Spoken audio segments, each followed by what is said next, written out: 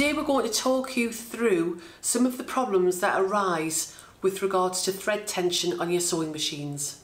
Thread tension is when you either have a pinning, so as you can see here my bottom thread is white and the top thread is navy, and the navy is just coming through there, or you might have lots of loops, and people often wonder what is or how is the thread tension being affected. Now, I've dismantled this part of my machine and I don't advocate that you do that on your machine, but every machine is exactly the same in so much as it has these tension discs here.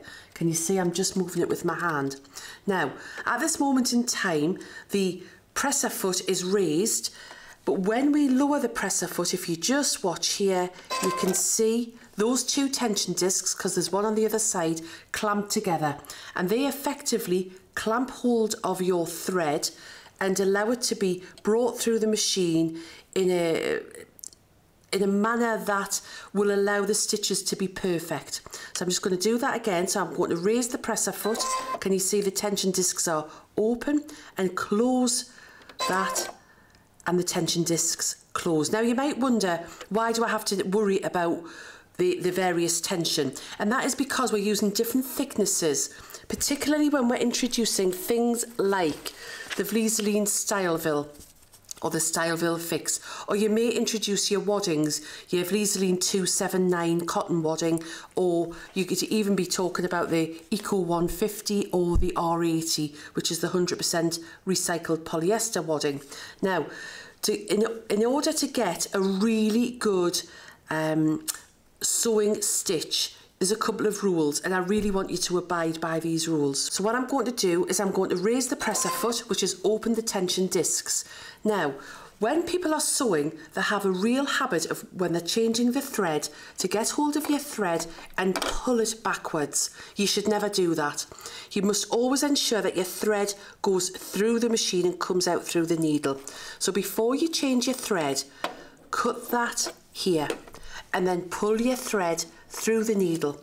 What that will do is it will ensure that there's no friction or damage caused to those tension discs there.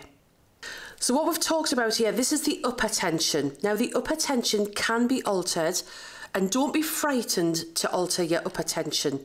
It may be that you're doing some gathering. It may be that when you're stitching, if you can see that your bottom thread or your top thread is coming through to the back. Now, whilst I advocate altering the top tension, I really don't advocate that you alter the bottom tension. Now, this is a bottom bobbin case, and as you can see, there's a little screw here on the side. Now, if you're using a speciality thread, so you may have speciality thread in the bottom bobbin, buy yourself a separate bobbin case, because with that, you can alter it.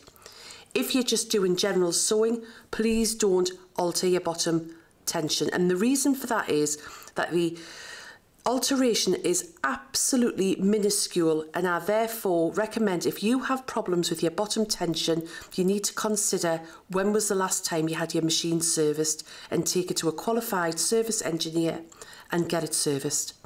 When a stitch is formed, this is the bottom bobbin, and as you can see, I've got white in my hand, and this is my upper thread, so that's your top stitching, and that's a dark navy.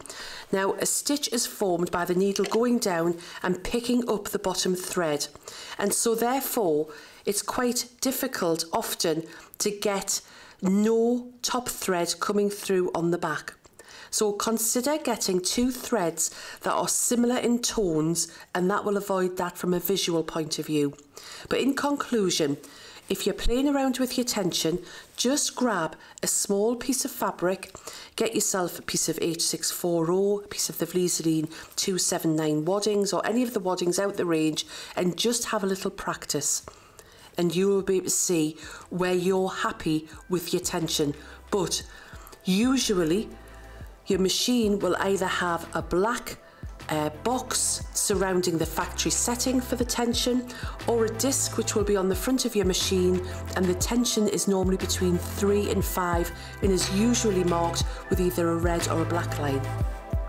As you can see, Vlieseline has a wide range of products, each with different properties and benefits for your projects. You can view the whole range on the Vlieseline website, where you can download the brochure, which has detailed information on all of the products across our 4 categories. You can also join the conversation with us on our Facebook page, Creative Community Group and Instagram. All of the details are below.